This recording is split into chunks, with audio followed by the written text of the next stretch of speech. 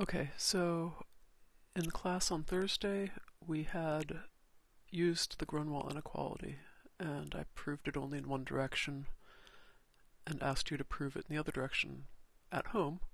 So what I'm going to do now is I'm going to show you the proof in the other direction. Before I do that, let me just remind you why we cared at all. And this had to do with the need to continue solutions.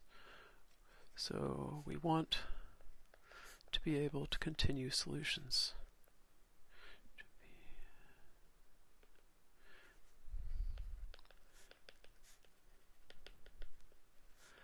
And the key idea in continuing solutions was that if you had two solutions of the same differential system and they agreed at a point, then you could create and if their domains were not nested, then you could actually create a solution over a larger interval. So we had the ODE, x prime is f of x, and we had f is locally Lipschitz on an open set contained in Rn. F goes from the open set to Rn. And we had one solution, x1, on an open interval I1. And we had a second solution, x2, on an open interval I2. And the intervals had non-empty intersection.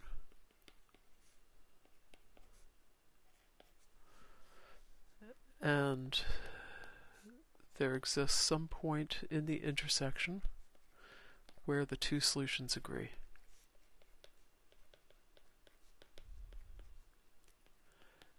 This then implied that the solutions agreed on the whole open set,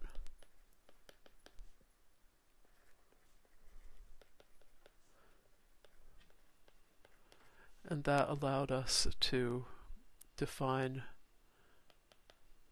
x of t, which is x1 of t if t is in the first open interval, x2 of t if t is in the second open interval, is well defined and is a solution.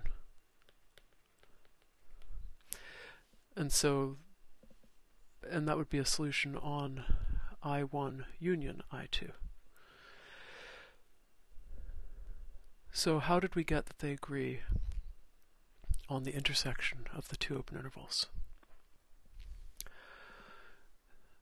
So what we did was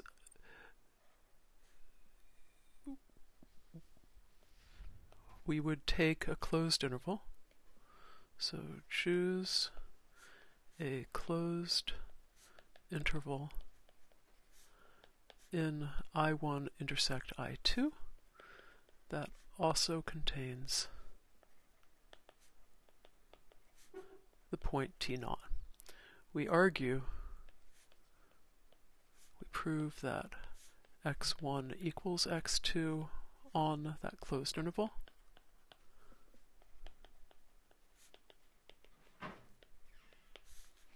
And then because any point t tilde in the intersection can be located in a closed interval of the above type,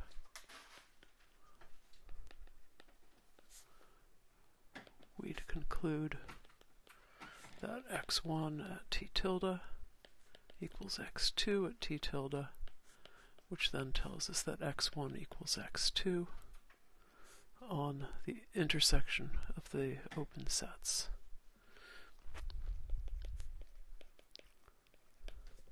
So all we need to do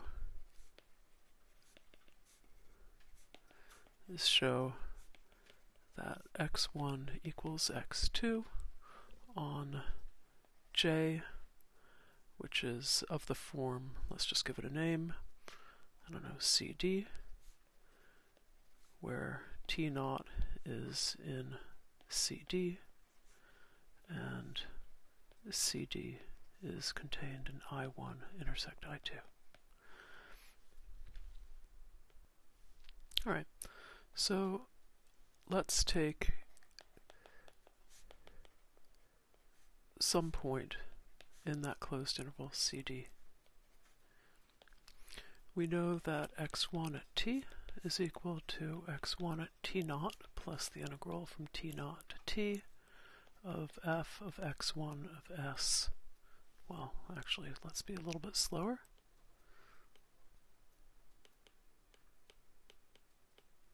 Of x1 prime at s ds.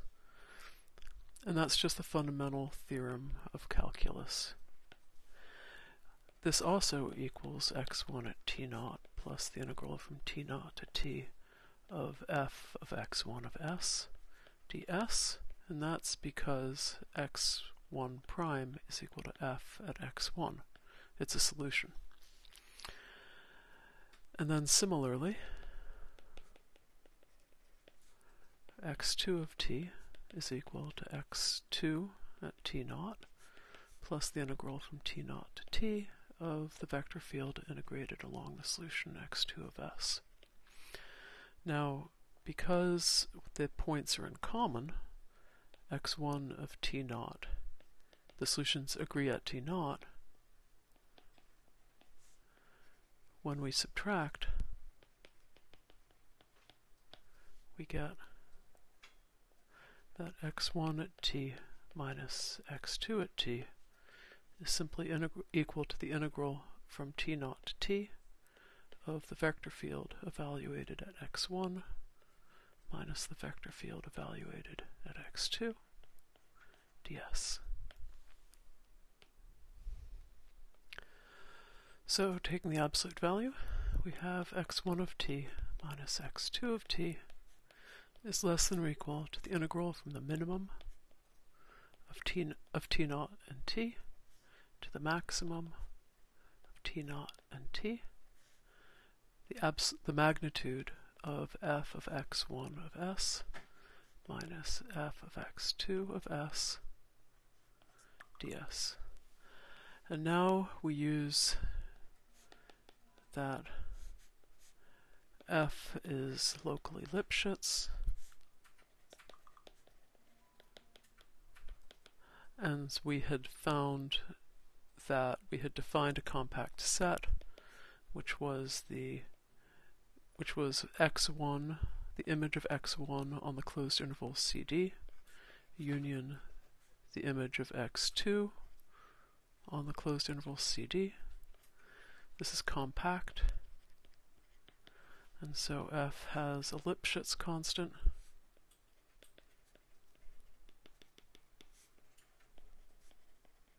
on this compact set because f is locally Lipschitz, and so that tells us specifically that the magnitude of x1 of s minus fx2 of s is less than or equal to that constant, that finite constant, times the magnitude of x1 of s minus x2 of s.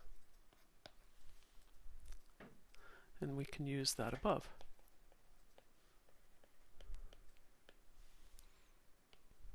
Okay, so we have that x1 t minus x2 of t is less than or equal to k, the integral from the minimum of t naught and t to the maximum of t naught and t, x1 of s minus x2 of s ds.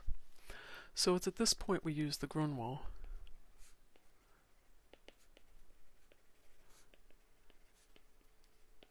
And the Gronwall inequality comes in many types, but the one that we used was if there exists a closed interval CD, and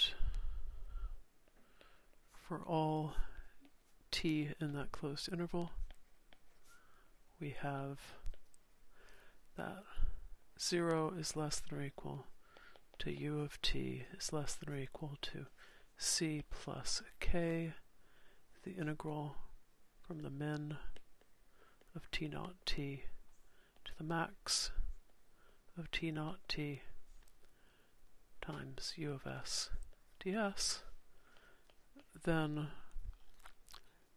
u of t is less than or equal to c e to the k magnitude of t minus t naught for all t in the closed interval. And so specifically, that's what we used. So that's the Gronwall inequality.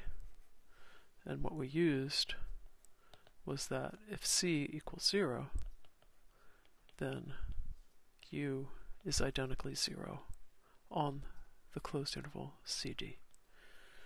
And that C, when I say C is 0, I mean the capital C.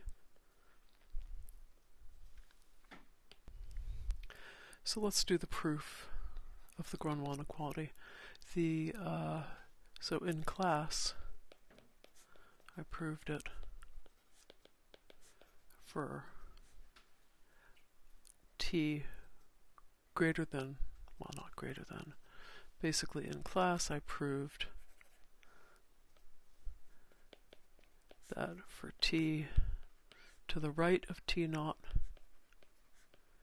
we have u of t is less than or equal to c e to the kt minus t naught as desired.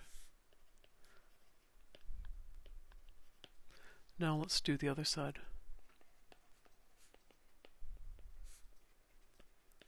So now let's consider t that are less than t naught. So those would be t between the point little c and t naught. So we introduce a helper. So we have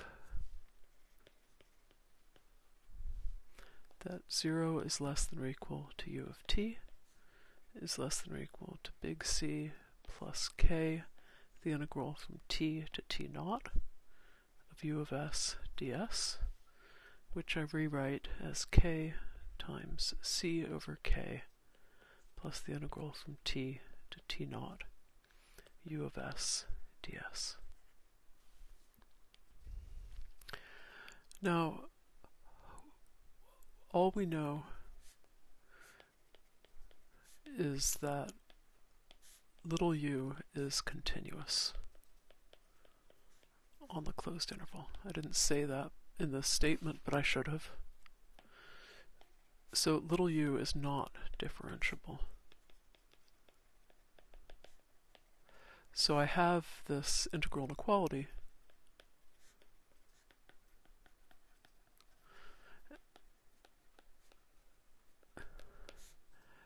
and if I had a differential inequality, I would know what to do.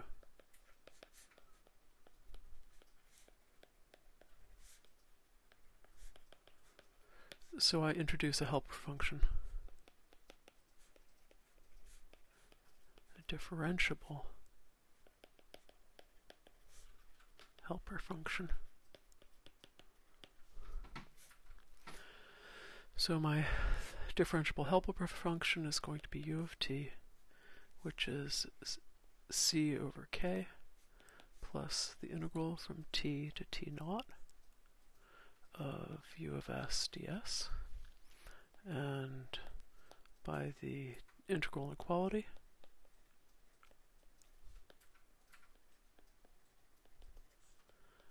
and the fact that the Lipschitz constant is positive,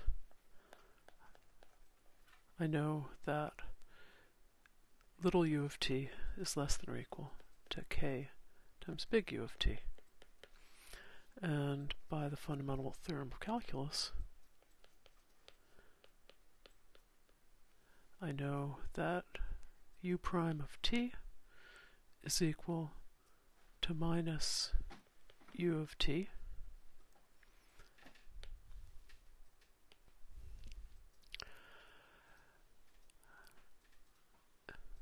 And so that tells me that u prime of t is greater than or equal to minus the Lipschitz constant times u of t. Okay, so what do we have here? We have u prime of t plus k u of t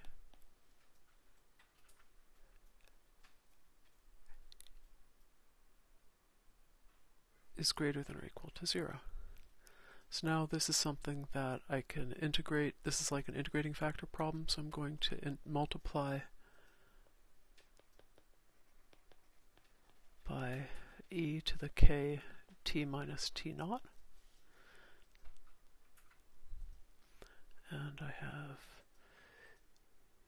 e to the k t minus t naught u prime of t plus k e to the k t minus t naught times u of t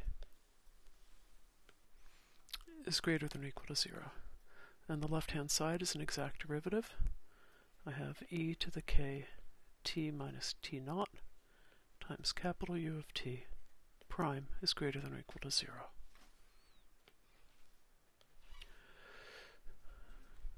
So what this tells me that the function e to the k t minus t naught u of t is a non-decreasing function on the interval I care about, which was from little c to t naught. And so specifically, for all t in little c to t naught, I know that e to the k t minus t naught times u of t is less than or equal to the value at the right endpoint. So that would be e to the k t naught minus t naught u at time t naught. And that is precisely c over k. So we're almost done. We've got u of t is less than or equal to c over k. E to the k t minus t naught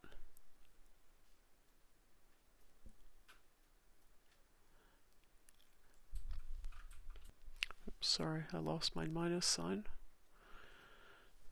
when I multiplied across. And so that is c over k e to the k t naught minus t. And now because, and so this tells us that little u of t is less than or equal to c e to the k t naught minus t, which is c e to the k absolute value of t minus t naught. And this is true for all t in the interval to the left, c to t naught, and then for t to the right, we did this in the class.